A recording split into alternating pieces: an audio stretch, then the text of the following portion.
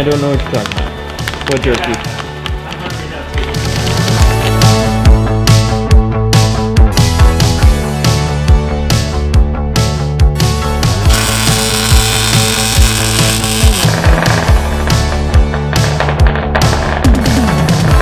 Nut, squeezed it, and then Now you're in there. Now you're in there, huh?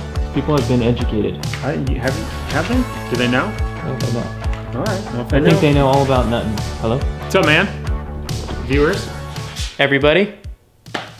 This is day 4? I don't know, I can't even do fingers. Count. Right, so where we left you guys off last is we were doing this Shirokai wide body kit for this Challenger. As you saw last time, Kyle and I had bolted with self-tap screws this entire wide body kit to the car. Since then, Kyle has done a little bit of work. He's installed all of these rib nuts all over the car. Kyle also went ahead and cut 3 of these corners. He cut the 2 front fenders and cut, welded, and sealed it together with paint so that it does not rust.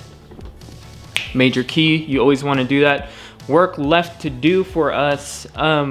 We still need to cut the passenger side quarter panel, so that's what we're going to show you guys right now. We have both sides of the wide body kit. This is the driver's side, and then the passenger side right here. All bolted together. All we have to do is cut that passenger rear quarter, touch up a few of the rib nuts, show you guys, and then we're going to be done with this car. This car is then going to go to the body shop, get all the body work done, wrapped, and then we'll meet back up when it's done. Let's get to it. Again, if you guys like these series of videos, this is Kyle and I's for the video of us doing projects until we literally can't anymore. Right, Kyle? I'll still be working either way. I don't know if you want to video them anymore. Right. So comment down below, let us know how you guys are liking this. If you guys are in Southern California and you want us to work on your car, any wide body work, any custom work, carbon fiber work, coilover install, bag install, whatever you need, lowering springs, we'll even, whatever it is, hit up Kyle's Instagram. It will be on the screen. And if you guys haven't followed me yet either, my Instagram will be on the screen. If you guys haven't followed us, I don't know what you guys are doing with your life. And if you guys haven't already, where are my keys? No, here's the plug. Here's the shameless plug. We gotta do it in every single video. The Gen Gang V2 key tags. If they're still available, go ahead and pick yourself up one. Gen Gang V2, it says Gen Gang on the front, hashtag respect the build on the back. Link will be in the description, or you can click in the right top hand corner over here. It'll link you right to the page. We have them in red and in black. Yeah, shameless plug. Always gotta do it. And it's just working out over here, working those muscles. Yeah. Just kidding. All right, so I left one rib nut here that needs to be done. Yeah, we'll so show people you. Can see the rib nuts tool. This is what we've been using to install the rib nuts. And what did you want to tell people about rib nuts, Kyle? Just kind of show people what it is, what we use them for. So that's a rib nut. Hold on, I can't even focus on this. Zoom on my nasty fingers here, sorry. That's a rib nut. So what this is doing is kind of riveting a nut into your panel. So you don't have to use the nuts on the backside.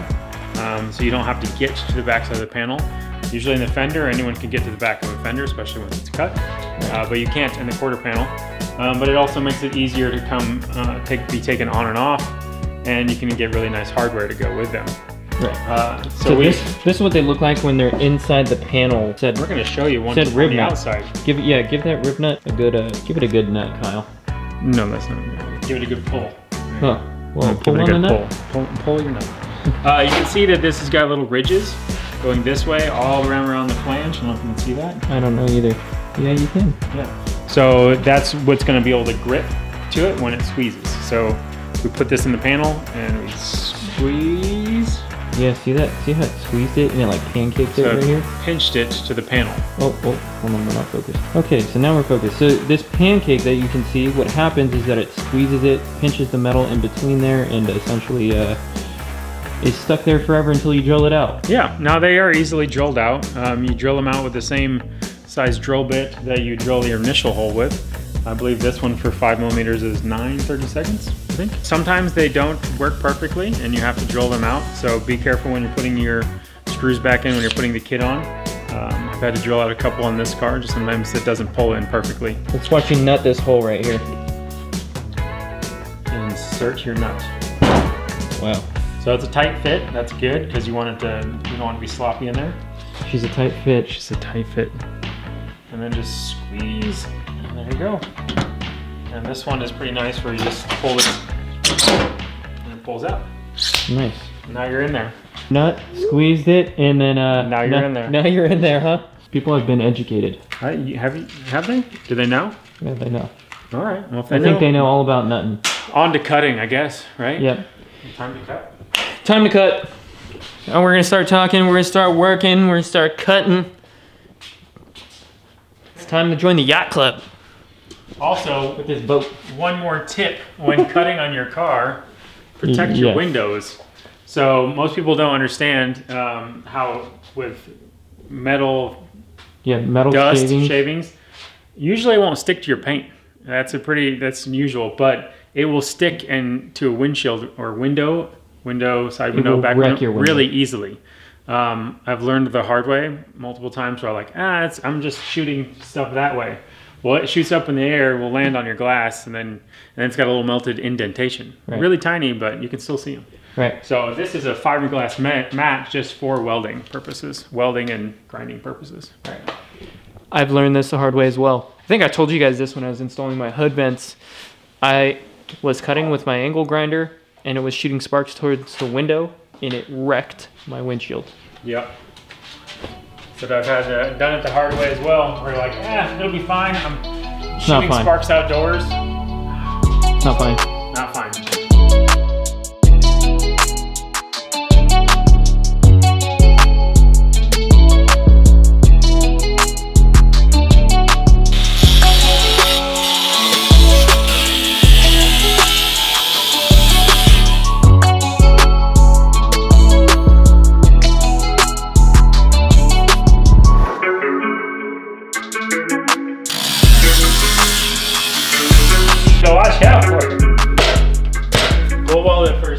After all that cutting and Kyle spraying sparks everywhere and me falling off this stupid chair, this is the initial cut. It's ugly. It's ugly. This cut is gonna go all the way up to this white line, but the reason that Kyle is cutting it in sections right now is because of what? This flange. So one, we want to know, when we cut up to this section, we want to know what's behind there. And so I'll be able to save this metal for us to use later, which we will need to use it later for how I do things. But cutting this flange off so that it comes in two pieces is a lot better, so that, because this is where it's seamed together from the factory.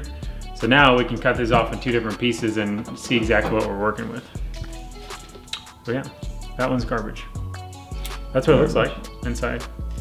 Yep, gross. Yep, gross.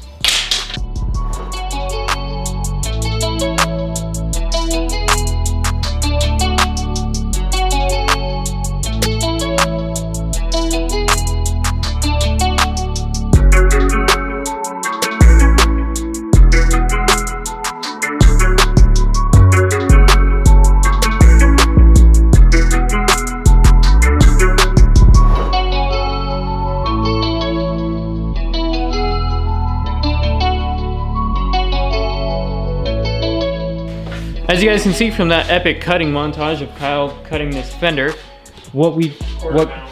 Yeah. Sorry, quarter panel, not a fender. Not a rear fender, quarter panel. As you can see from this epic montage of Kyle cutting this quarter panel. Happy? Good job. Kyle's cut this quarter panel and this inner wheel well. Kyle has stripped the paint off of this quarter panel and off of these excess metal from the inner wheel well. We are going to weld this quarter panel together, completely sealing it so that no water can get inside, and then afterwards we're going to paint these as well so that they don't rust. Major key when you're doing a wide body kit, especially if you're not in California or anywhere, you need to fully weld them and then seal it, because it's not just for water. Yeah, structure. Yeah. Structure. Yeah, our cars are unibody. If you don't know what it is, look it up, but it means that it doesn't have a frame. Everything's one piece. And it's all integrated, so it needs to have that structure back. Look at this, is pretty flimsy right now. And I can push it and you can see it flexing a lot. Once we weld these back up together, this flex is gonna be completely eliminated and the structural integrity and rigidity will be restored, I guess you could say. Yeah, back to this quarter panel. Okay, first though, we're gonna watch you weld. Not you as a viewer, but Tyler, because this is funny. I fell off of this chair because Kyle's chair broke. You trying to kill me over my here? $20 Harbor Freight chair. Hey, Harbor Freight, send me another chair. Right. Oh yeah, Harbor Freight. Send us anything, really. Yeah, plug in Harbor Freight. Yeah. Tag them. Harbor Freight chair. So yeah, the welds broke around here. It's probably my fault because whenever I sit on the chair, I sit on the edge of the chair. And yeah, it broke over time. No big deal. If you guys don't know, I'm actually certified to weld, and I haven't welded in over 8 years. So this will be fun. This will be super fun. Masked up, baby. Ha! Where do you want me to tag it? Anywhere? Anywhere you want to. This is all you now. There you go. There we go. We're welded, baby. This is so bad. Do you see all these little sputters I got everywhere? Yeah. That's on fire. Let me see if what's on fire. Oh. I'm just being a bitch, huh? Yep. Weld. You're the greatest in the world, but compared to whatever. Clear out the room, I'm coming through. They wanna see what I'm about. Yeah, I got skills, do it for the thrill. I'm on a paper route. Extra, read about it. I'm today's trending topic. I put commas over bullshit. Yeah, I put that on one.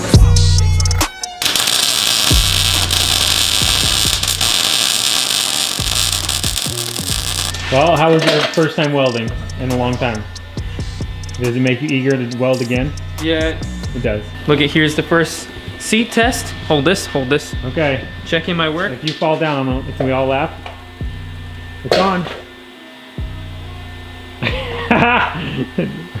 Okay, see if it'll go up. But it won't, it's not gonna lock in place, huh? You know, sit back on it. I'm trying to count it up, hill figures. Don't be chilling with no. And if I do, I be real with them. Chase a dream, that's a meal ticket. ISO gang, yeah, they still with us. I put it in motion, they got me steady. Thoughts on my mind, it's weighing heavy. Watch how I shine. Tell them I'm ready, I'm hitting my. I've been here probably 4 days this week. This has been on the desk every single day. What is it? I'm going to see if Kyle will notice. Stealing my jerky? I don't know what you're talking about. What jerky? I'm hungry now too.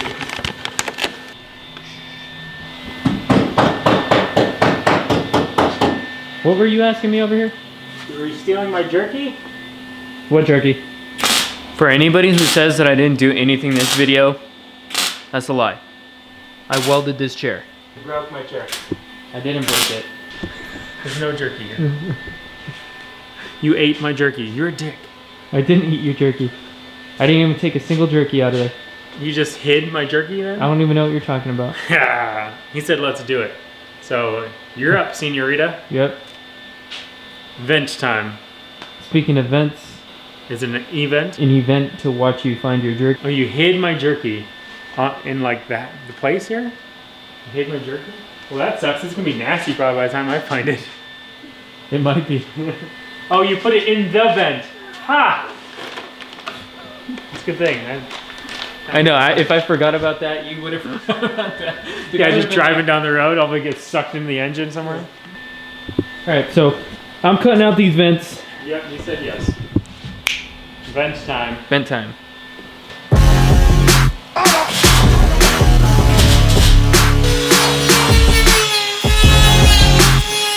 All right, so it's 10 o'clock at night. I just got all of the fender vents cut out. They look pretty good. Obviously, they're gonna need some sanding because I just did the initial cuts with the Dremel.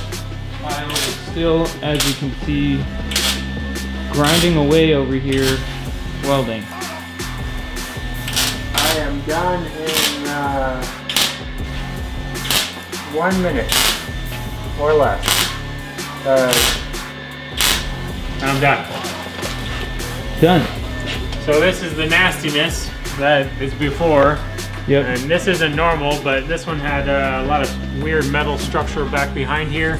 Right. And we had to cut up a lot of different ways, so I had to make a lot of different patches to get it back in there. But now we're gonna grind it down a little smoother, make it look presentable. But at least right now it's solid. It's solid all the way around. See that, the structural integrity again on this. Remember, I could push that before and it was flimsy. Now that's 100% solid. Super solid up in there, and just gotta clean it up, and I'm gonna undercoat it and be good to go. Nice. This is what it looks like. And all you professional, nice TIG welders and all that out there, sorry, it's not so pretty. Gets the job done though. It anyone that does weld knows welding really thin metal sucks. And when you're patching really thin metal, it's even worse. Right. And anybody knows what plastic in your eye feels like, it sucks. Well, why are you spinning it at your eyeballs? Kyle just got done grinding all this down. I mean, it looks pretty good right now.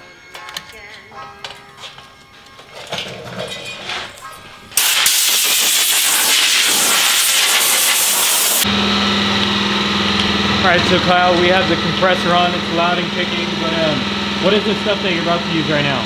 This is a rubberized undercoating.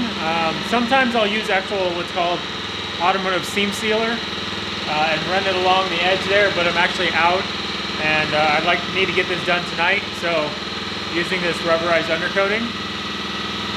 So it's good for metal, straight, protects from corrosion, and it's going to fill up any little tiny pinholes that might be in my weld. So that we don't get any water up in it. So nice. No rust, no water, that's all we need.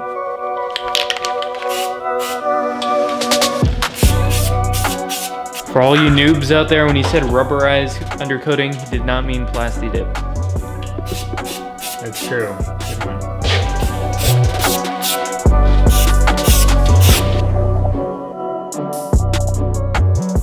There's holes in those fenders. There is holes. Need some fine tuning now. Yeah. A lot of sanding. I don't know why I did that motion. I think to sand it, and smooth it out, even it out. Be the best way. Sanding. To sand it.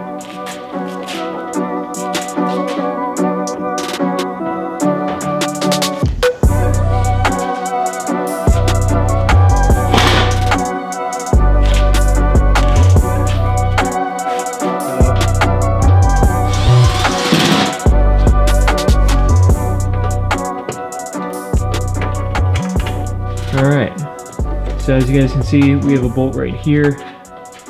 There's a bolt right there. There's a bolt all the way in the back.